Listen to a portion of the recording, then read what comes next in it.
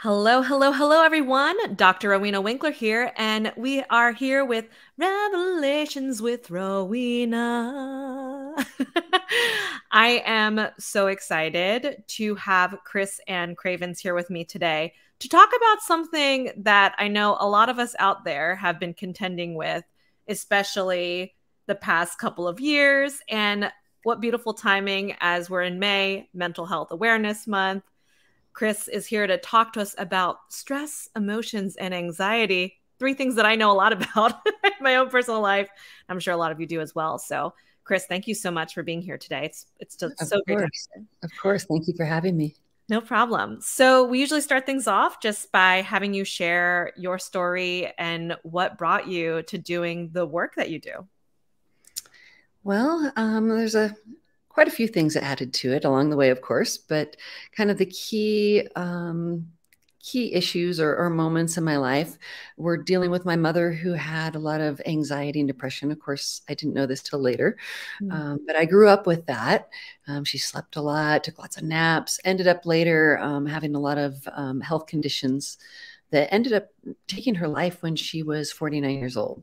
Oh, wow. And this was 20 years ago when she passed. So back then, we didn't have as much with pain management and people really watching what was going on with different prescriptions. And she accidentally overdosed one evening on her medications, which happened to be the night before I was supposed to get married. Oh my So, gosh. and we found her the next morning, and of course, everything changed. But really, what that had done for me, of course, like I said, everything changed. My whole life changed, my whole perspective. And I realized that I was starting to go down the same path that she had been going down with healthcare and with my emotions. And just, as she would say, spiraling down, just with this whole onslaught of aches and pains in the body. I had back stuff. I had headaches. I had, all these little things. To back up a little bit, she was one of the first people to be diagnosed with fibromyalgia, Oh, yeah. Crohn's disease, ulcerative colitis, and on and on and on. So it was a compilation of things. And she really internalized her emotions. And I remember one night when I was probably about 6, maybe my sister was 10-ish or so, we were riding home in our Volkswagen van, and my parents were having a disagreement in the front, and they assumed we were sleeping in the back. So we pretended we were still sleeping. And she proclaimed that the dysfunction that she had taken or had gotten from her upbringing was going to stop with her. She wasn't going to pass it to her children. And she just proclaimed this in this I'm going to say a rage that she had, in this emotional fit she was having. And as I got older and got into holistic health, I realized that was one of the key moments where she really did internalize things, not letting it go and not having any way to process all that old stuff. Yeah. And it was just literally eating her up inside. So I learned from that. I watched it when she passed. I was like, wow, I'm going down the same road. I don't want to do this. And a few weeks after she passed, I was watching a movie, and I realized in that hour and a half-ish of the movie that I went through just an entire slew of emotions from one end of the spectrum to the other and bouncing all around in that short amount of time. And I felt really exhausted after I watched the film. And I had to stop and think about, why are you so tired? What's going on? And I thought about the emotions and realized that in a regular day in my waking life, I would never come across that many different emotions or triggers to emotions in that short amount of time. And I was like, wait a minute, we weren't really wired to be able to handle this onslaught of all this stuff coming in at us really fast. So what that did for me is I say I went cold turkey on entertainment for a while. Yeah. And I really I backed it off. I turned off the TV. I didn't watch movies. That was when the internet was just coming into play and stuff. Yeah. And so I backed off with that. And I really started thinking, okay, if I can't control what's going on in the world, at least I can control what's going on in my house to some degree. And Mhm. I can control the input coming in from the news and the television, like I say, the movies, all of that external. And it was a way of me to kind of rein things in and see what I was feeling and see what was going on with me because I couldn't separate at Mm. that point. I couldn't separate what I was feeling, what I was seeing, what other people were saying to me, what they were feeling. It was Mm. a big, muddled mess of input. Yeah. So it really sparked a journey into the holistic health field for me. Hence the accidental prescription drug overdose. I was like, okay, I'm not taking anything anymore. Yeah. I, stopped with my pain meds and all that. Of course, I checked with my doctor. I didn't really need them anymore. Um, and I really just started looking for natural means. And by that, I don't just mean like things to take to make myself feel better, but I started doing yoga. I became a yoga instructor. I became Mm. a massage therapist, Reiki. I did learn about herbs and things like that as well. And eventually I stumbled upon the body talk system, Mhm. which ended up being a dashboard for me to run everything by. So a way to check and see what modality, like massage, yoga, an herb, some sort of technique that someone might need in order to make themselves better or help themselves get better. Mm. So for me, it was kind of night and day. I ended up on a body talk practitioner's table 7 years to the day of my mother's death. Wow. And I didn't plan it. And I realized after the session that was actually the date. And the whole session was about me picking up emotions from my mother and what she Mm. went through, the grief and pain that I was carrying with me from her situation, from the family situation. And we did a bunch of energetic techniques that really lifted that weight and lifted that heaviness of the grief and the pressure of all that for me. Mhm. And from that moment on, I really had a life-changing experience in being able to manage my emotions a lot better. And they gradually started to get better. I had a big change right away, very noticeable. But then just little things started whittling away, and I became a lot more stable with being able to support people that were going through trauma. I joke and say that my friend used to come to me and say, "Oh, my dog died," and I'd cry with them and not be able to be there for them was the Mhm. example. Mhm. And instead, I can still cry with them if I want, but I don't go down into the abyss with them, and I'm Mm. able to be that helping hand to help lift someone back up and out of the abyss because I'm able to know what's mine and what's theirs. That Yeah. boundary, which Yeah. is really confusing for people, especially times like we've been through. Mhm. Mhm. So, my story goes on and on where I was tested with it, but people can read about more of that in my book. I'll talk about some more fun stuff here. Certainly. Well, thank you so much for sharing so much about your history, your story. I'm so sorry to hear about your mom. I can only imagine the day before your wedding. That's I'm so sorry to hear that. And, Yeah, it you was know, definitely unexpected. yeah, yeah, but setting in motion, the path that you've been on to release, what has happened to her and like that generational stuff that's been going on. For folks that are not familiar with the body talk method, could you speak to that? Like, what does that entail? What does that involve? Of course, the body talk system itself, it's an entire system, and it also is a modality. Hmm. And when I say it's an entire system, is it merges seamlessly with other modalities. So whether someone's say a chiropractor, an acupuncturist, a therapist of any kind, working in health and wellness, it can really dovetail into someone's practice Hmm. and help guide them intuitively.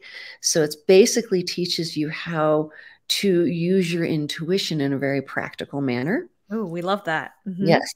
So, what practitioners are trained in is to be able to ask your body a series of yes and no questions based on a protocol chart that we use.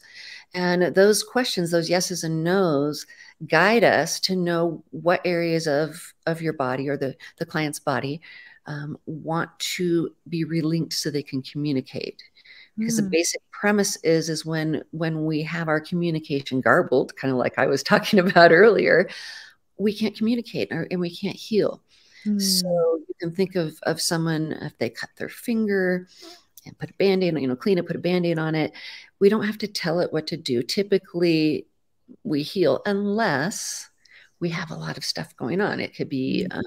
illness, it could be other stresses, things like that, that take the body's energy and attention away from healing.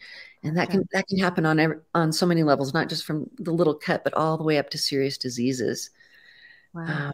Uh, so being able to work with the body, ask it where the communications broke down and where it needs to relink that communication so Mhm. it can map its way back to a better state of being, so a better state of health. And that's kind of a simple explanation. Yeah. Well, For that thank you. yeah. Yeah. Yeah, it's fascinating how many of us do not or have a limited amount of body awareness, right? I know for me personally, it was when I started practicing yoga. Yeah, I know you mentioned that as a modality and that you're a teacher with that. It wasn't until I went on that journey with yoga for me to realize, oh, wait, there are like things happening, with my body and having that awareness that I didn't even realize. So I love that this system, has that communication with your body in an intuitive way. And you just said it there. It's that connection. So we're not aware of what's happening in our big toe or our kidney or whatever, unless it's speaking up with a symptom, right? And then we go, oh, what's going on? And then we look at the symptom, and then why did that? How did we get that pain in the kidney or in the toe or whatever? So it's about really getting to the underlying story, because as we all know, stress, traumas, and all those types of things, they add up. Yes. And then they express themselves into a disease or illness, which Mhm. is the study of epigenetics for anyone who wants to Google that further. So it's really looking at the whole person, not just what's going on with the symptoms. And we're letting the body tell the story and we listen. So we're kind of like translators. So the body talks, we listen, and then we do a series of techniques, protocols that are really simple to do. A lot of them involve tapping and holding intention Mhm. and different things. Some people may be familiar with EFT, Yeah. EMDR, things like that. So we incorporate some of those tools in there. But the thing that really makes it unique is we're able to ask the body, is this a priority or not?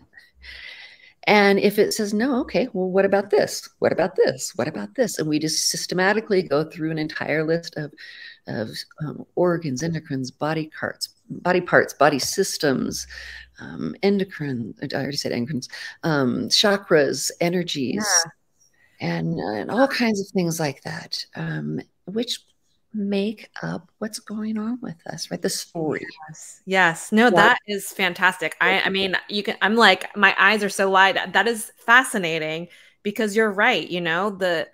I think, especially from like a Western medicine standpoint, it's just going for the symptom, right? Like not really getting to the root of the issue or the condition or the disease or what's happening. So I love that this system is getting to the stories because I wholeheartedly agree, right? There's always a story related to what's happening with our bodies. And I love that, I've engaged in both EFT tapping and EMDR. So, I love that it integrates a lot of these different modalities, as you mentioned. That's fantastic. Really, if it's in existence, it can be used as a tool. That's really So each practitioner comes to the table with a whole slew of skills that is unique to that practitioner. And if that practitioner has a skill, something that they've learned, whether it's plumbing or football or whatever, maybe they've learned something there. I'm going to say in football, maybe someone got an injury and they know something, from Yeah. injury healthcare or whatever. But you can bring, what I'm saying is you can bring it all in Yeah. and really just check with the body. Is this what we're dealing with? And you mentioned a minute ago the idea of Western and Eastern medicine. Yeah. The beauty of this is it takes the two and it Love that. appreciates both and it brings it together. So yes, there's times we're going to need surgery and Mhm. stitches and all that really hands-on Western medical. But then there's other times where, it's the emotions and the spiritual Yeah. aspects and these traumas, again, emotions that are just packed into the physical body that are held in our cells. Mhm. And to be able to have a pathway out and have someone help guide you with that is just golden, really, really I life changing. love that. I love that. I love that it's not, it's not demonizing one side or the other, that it's taking both and integrating it in this beautiful beautiful way. Also, I love the fact that yeah, that the practitioner comes as they are with their tools, their experiences, and so it can be a beautiful experience based off of who you're working with. Typically, how long does a session go? Is there a It whole depends. In the beginning, I'd say typically what I find is sessions go a little bit longer because we have Mhm. a lot of kind of basic stuff to take care of until we get to, the meat of it, so to speak. Yeah. But typically an hour-ish, Mhm. a little longer, sometimes a little less. And just again, depending on what the body wants to do. And the sessions work in layers. So sometimes the first few sessions are prepping you to get ready for a bigger shift later that we know the traumas we've been through. We don't want to go through any more of that icky stuff. And your body knows that. So this is about mapping a way Mm. that's easeful and palatable and isn't going to shake you up and make you kind of relive it. As a lot of traditional therapies, some kinds make Yeah. you shout, go through the nitty gritty. And it's not that we won't talk about some things that come up, but we don't have to sit there and dig and dig and dig and dig because the body is ready. It presents what it wants, and it's like, okay, we're good today with that, or no, we want to do more. So and we can feel that when we're in a session. When I'm in a session with someone, it's just like, okay, we're at the edge today. This is good. Oh, wow. Or if they're ready for more. So there's just really, you open the bag and it's endless. It's a very comprehensive system that's really coming up right now. So I'm excited to talk about it here. Get this word out Yeah. even more. Word up. Yeah. Yeah, I love that, yeah, that you can sense, right, when you're getting to your edge and that it's not, that that there's yeah, that it's intuitive and that you're not going like the body's like, "No, like that's amazing. That's fascinating." Think about when you practice yoga, right? And you're in a Mhm. pose and you get to, you want to go further, but it starts feeling like, Yeah. no, Yeah. you're forcing it, you're pushing it, Yeah. or I might get hurt. Ouch. Yes. It's kind of like that. There's like this uncomfortable, feeling a little constricted here. And Yeah. that's an uncomfortable feeling. That scared, almost a panic feeling that people get, especially when Oh, they have anxiety. gotcha. And so we can find an edge there where we back off. We find where the body's had enough. And Mm. because the body tells us it's not up to me as the practitioner or even the client on the table. It's up to their innate wisdom as Mhm. to Mhm. what we're going to do that day. So you mentioned the anxiety and we're talking about, the title, I suppose, or the topic at hand is the stress, emotions, and anxiety. As you know, we're not completely out of COVID-19, the pandemic. We're still contending with what's happening there. So, in your observations with your clients and what have you been seeing in terms of how we're storing the past two Mm. plus years? You know, Yeah, it's of course unique for different people in sure. different situations, of course, but in general, I mean, even people who are practitioners like me, it's like, Mhm. and so happy I have tools. The people searching for tools are kind of, people are either in overwhelm, don't know what to do, kind of a despair, um, that kind of sense of wanting to give up at sometimes. Mm. And then of course there's other moments where it's like, no, we're gonna do this. We can, we're strong, and finding the resources deep within. So Mhm. I think really people waver a lot, I think, is kind of what's common. Yeah. And some moments were strong, other moments were not. And seeing all of the discord right now, I think people are really, really reaching for a way to communicate and heal, Hmm. and to help communication with others. If we can heal ourselves so we're not as reactive, we Yes. can listen better, we can listen from our hearts, we can speak from our hearts, run everything through the heart filter in Right. and out. And that's what's so hard. It's that knee-jerk reaction that triggers. It's this and Mhm. that, and triggers us into that fight or flight, and we get all panicky again, Mhm. or we freeze and we don't want to go forward.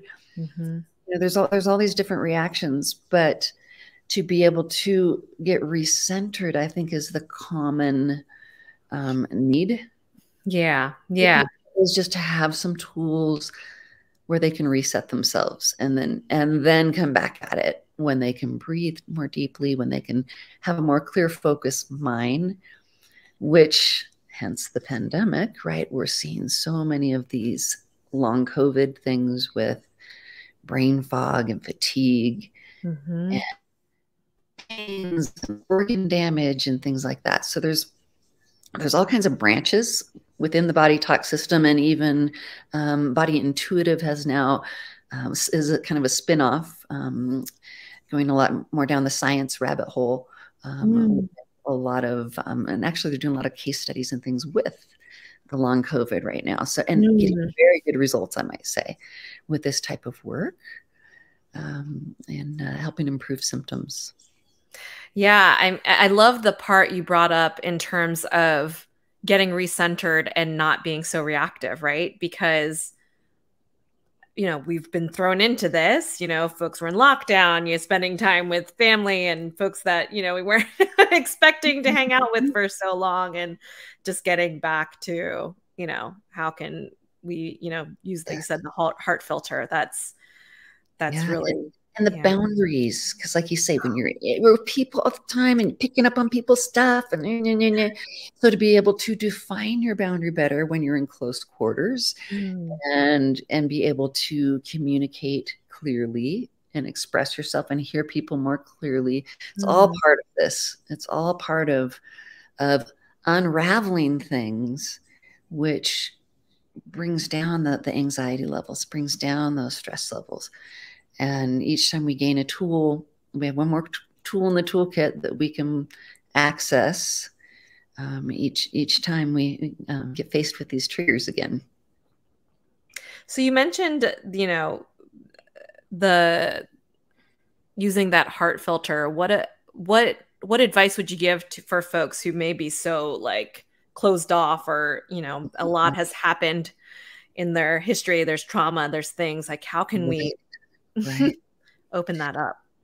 What I try to teach people, and again, with different techniques, we can help the body assimilate these kind of things. I don't, that's not even a good word. The word's slipping me right now. Integrate, that's the word. Mhm. Integrate quickly.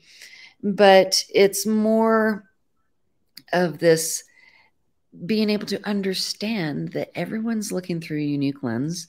Everyone's had a unique story, a unique situation that's affected their hearts, that's Mhm. affected how they can receive love, give love, even Mm. their self love, all of these types of things. So, if we can just take a moment and realize how difficult it is for us sometimes to communicate from the heart with however much, I mean, we only know what we've all been through, right? Each person knows Right. So you Right. don't know. It's that whole thing of you never know what someone else, if you walk Sure. in someone else's shoes, I guess is the saying. Yeah. Um, so it's really being able to put on that lens of compassion, right? Heart Mm, compassion, and give people the benefit of the doubt. Okay, they're doing the best that they can in this moment with the tools that they have, with what mhm, they've been through, with the conditions. mhm, And a lot of times when we want to react because people are they're spouting off things that we either don't agree with or are painful or whatever, mhm. it's that's the pain that they're projecting at us. Right. Right. And that can get sticky. People, oh, stop projecting that on me or whatever. But if we can really step up as adults and really step to the plate when something like that is happening, it's like, wow, you're spewing all that out at me. Oh my gosh, look at all that. You a Mm. lot of pain in there. And to not take it personally is usually the hardest part. Oh, yes. That is Mhm. so hard to not take it personally when Right. And to when be able to be that sounding board and be like, oh, okay, I hear what you're saying. And maybe that's not the right time to react. Maybe it's a time to react, maybe not. But sometimes let people get it out, Mm, take a breath, and whether they're right, who's wrong, whatever, that can be left for later, if ever. But really kind of taking a breath to look at what just happened and look at all the ick that just came up rather than trying to point fingers and blame. Oh, no, you did this and you did that. Because it gets a muddled mess of blame. Because yeah. we've all done 100 things, a million things that someone else might not like. And so we Sure. can nitpick on every one of those things, or we can stop and breathe and realize that we're human in Mm, situations and our hearts have been wounded. mm, And then step up to the plate. No, okay, I need to do my self work. It's not about it's not up to me to tell that person what they need to do. I'm gonna take care of me. And mhm. that's the hardest because you really want those people, especially people you live with and you have to see all the time. You want them to go do those things. And especially when you find stuff that you're doing that's helping. Oh, come do this. Right? Yeah. So it depends. If you can do things and really start glowing from inside, no matter what's going on around you, people kind of start going, Yeah, people will pick up on that, Chris. You're right. You're there's right. power there. They don't act the same anymore when I yell at them. Yes, yes, yes, yes. So building those boundaries, building those muscles, those heart muscles. I think it's interesting that you mentioned that the body talk system is, coming up and coming through. I mean, I think it's just powerful that this is the time that collectively, globally, right? Like we need something Yes. like this. Big problems, And we need big answers. yeah, yeah. And I think it's wonderful that we're opening ourselves up to it, that more Yes. people are interested in these modalities and these tools. And we're looking for those big answers, and that, you provide this as a practitioner, and that this system is available for folks that want to dig deep. I think that's fabulous. Yes, it's so fun. It's just I can't even say how excited I am. There's so many tools available, and I would like to offer your guests or your listeners, I should say, access to a free download of my book on my website. Oh, wow. Yeah, yeah. Please share more. What's the goodie that folks can get? They can go to myantidote.life Mhm. and download my book, Anxiety Antidote: Your Guide for Life's Challenges. And if they're interested in talking with me, you can also schedule a clarity call there, a free call, and we can talk about what's going on and see if Body Talk's a fit for you or not. And we do trainings for lay people as well as health professionals. So you can also contact me there and inquire about that as well. So what is the training process like? Is it very intense, or what does that involve? For lay people, it's a 6.5 hour training.